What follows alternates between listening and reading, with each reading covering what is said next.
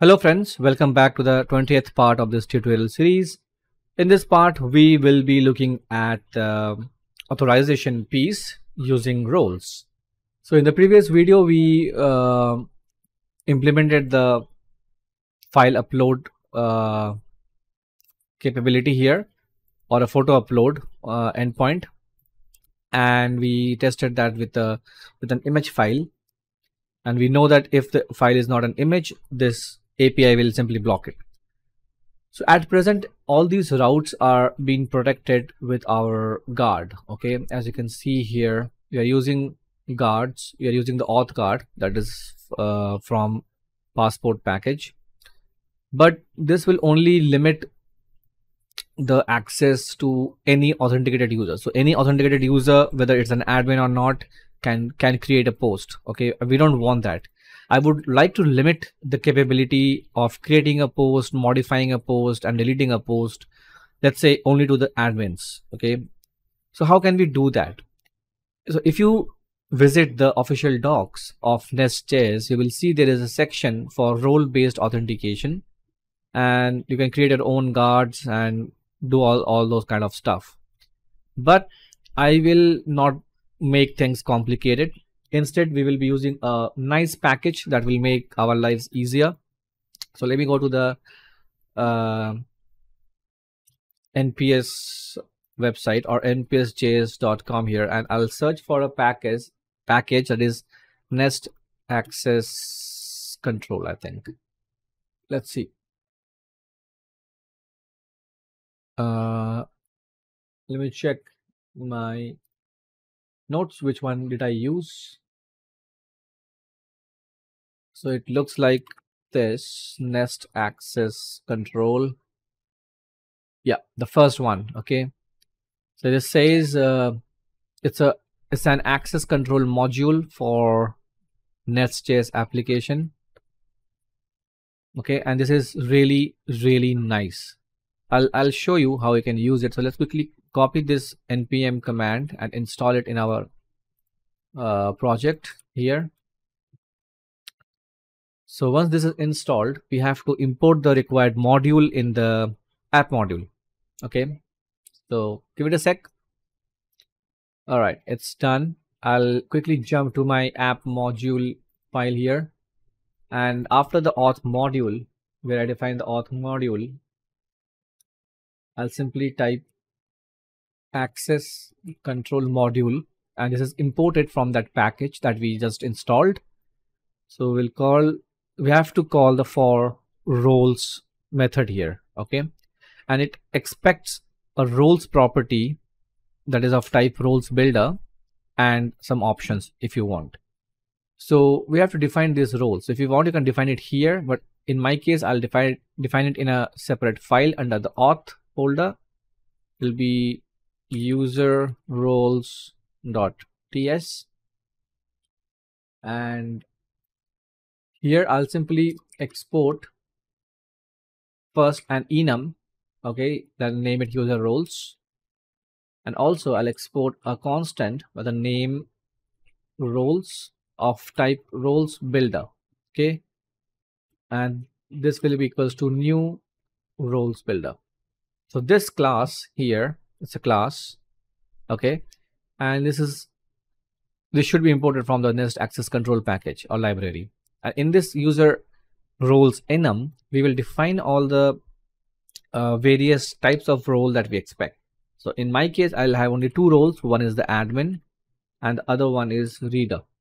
So as you can see, by default, the entries, they are assigned an index automatically, and the admin is assigned the index 0 and reader is 1. Okay, this is just a hint, but I don't want to keep indices here in the form of 0 or 1. Rather, or the corresponding value. Okay, you can say. So if you type admin, it will have a value of 0 and reader would have a value of 1, like that. But here I want the admin to have a value of a string, that is admin, and reader to have a value of string reader.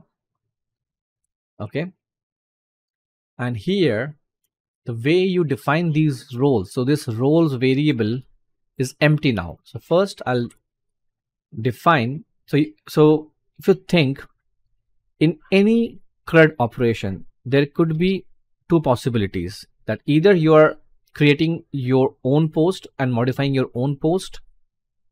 Okay, so or you can you are a super admin and you can edit any post of created by any admin. Okay, so like that. So I'll simply grant the user roles dot reader. So this is I'm defining the roles for the reader user role. Basically what all permissions I want to grant. So I'll simply grant in the next line read any. So I want the reader should be able to read any of the posts. Okay, so these are the resources I define here. You can define any name you want. This does not have any relation with the actual post here. I can name it anything like I want. I can define it ABC also. Okay, doesn't matter, but this is for my own reference. Okay, and you can enter an array of resources.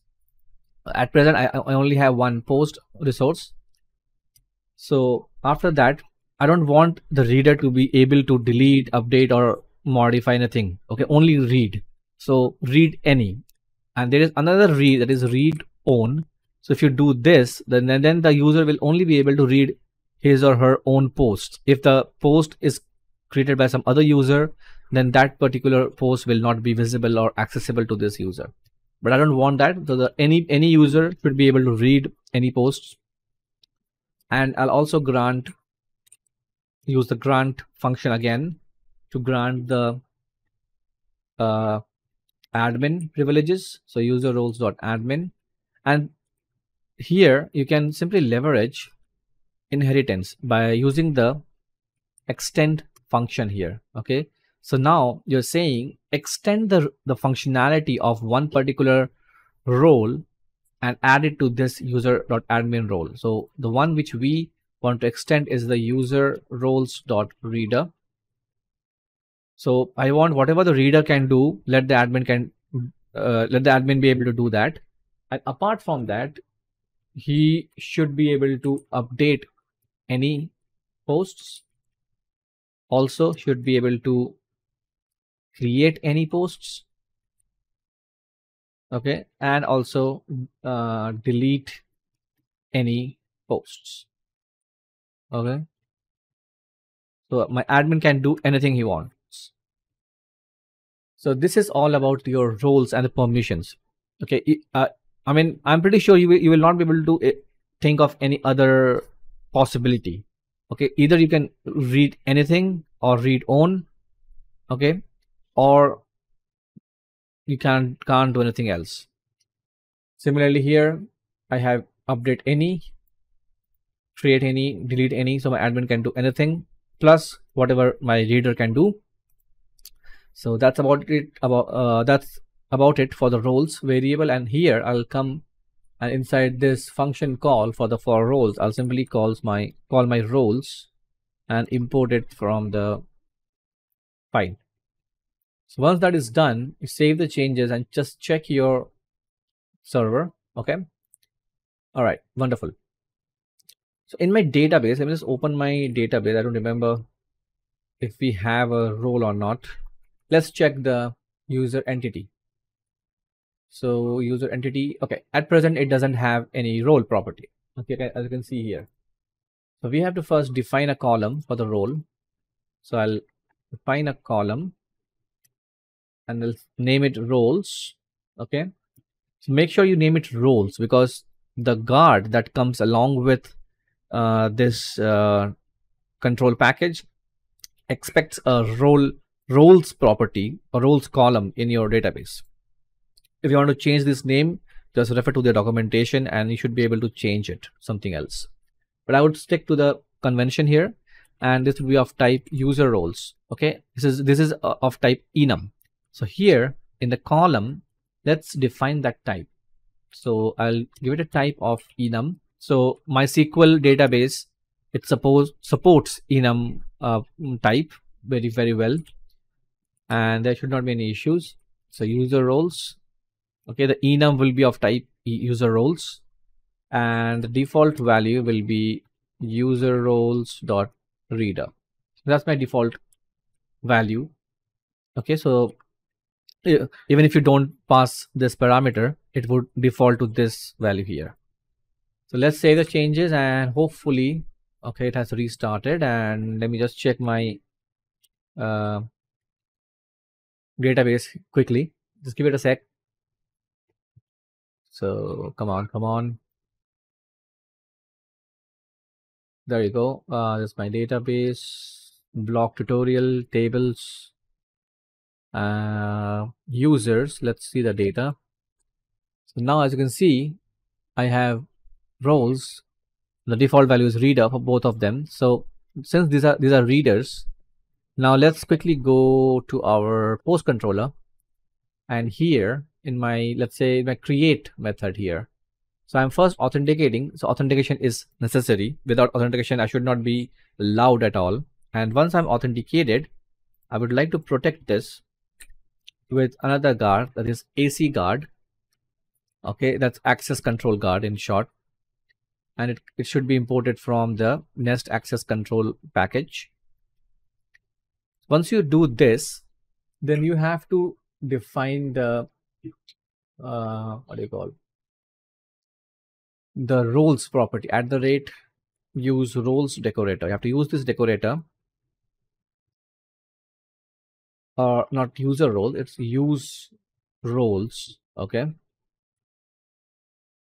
this should be imported.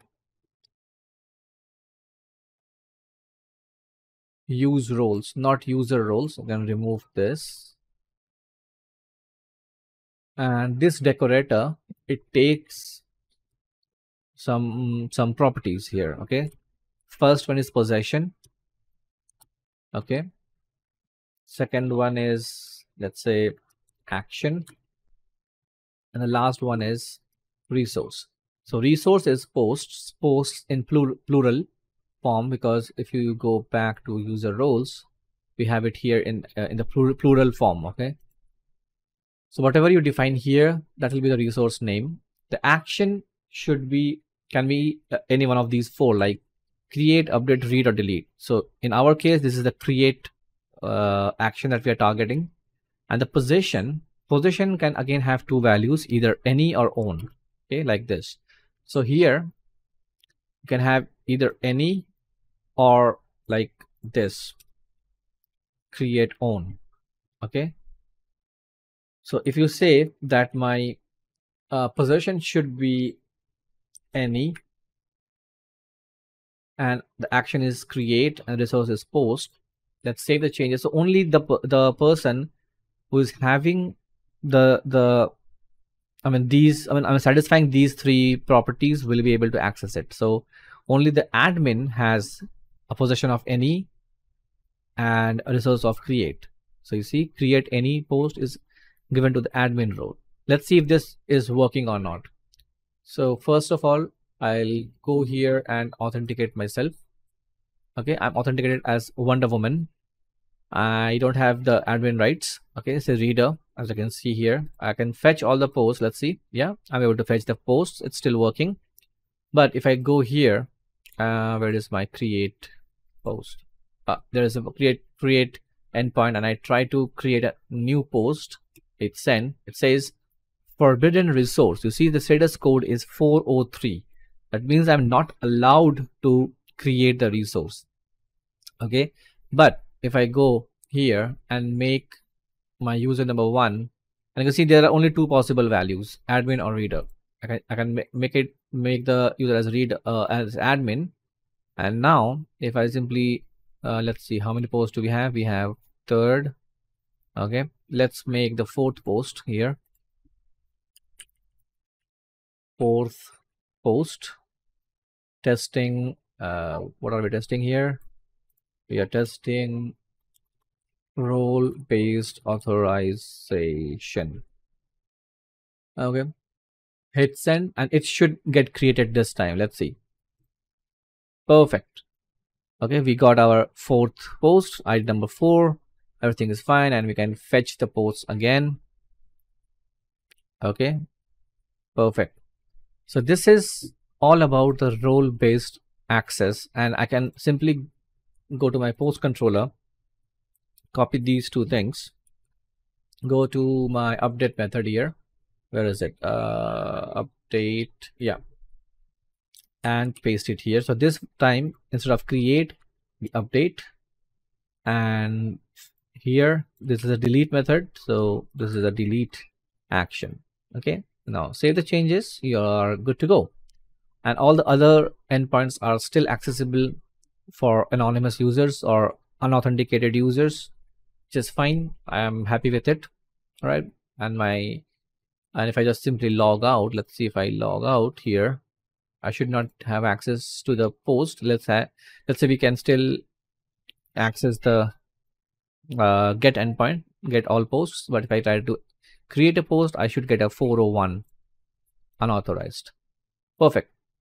This concludes this video, and in the next video we'll start working on the front end. Okay, some sort of UI, because we have worked a lot in the backend stuff, and we have achieved a lot, I must say. So let's quickly see how we can create a new Angular project for our front end and back end, and we will also look at Angular workspaces, how we can use an Angular workspace to create multiple projects and share the resources between two different projects. All right, so please stay tuned with me. I'll see you in the next video. Till then, please like, subscribe, and share this video with your friends. If you have any suggestions or comments, please put those in the comment section below. I'll see you the next time. Have a wonderful day. Bye bye.